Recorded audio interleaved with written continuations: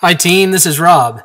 Hey, I just wanted to show you something in ProPresenter 6 that is really helpful for not only the person operating the computer, but for the person doing the sound.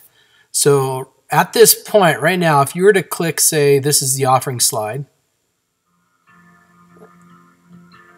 as you can hear, it has music. It's got obviously a background and everything. And what happens a lot is, say we go to the sermon bumper, so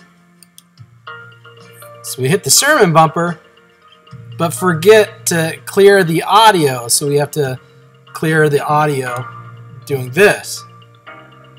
Well, that's fine, but what would be better is if you didn't even have to worry about it.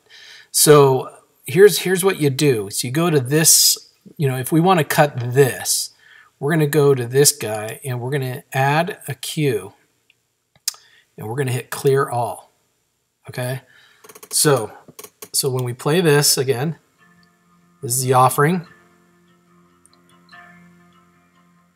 All right, so let's say the offering's done, the music's still playing though, and it's time to hit the sermon bumper.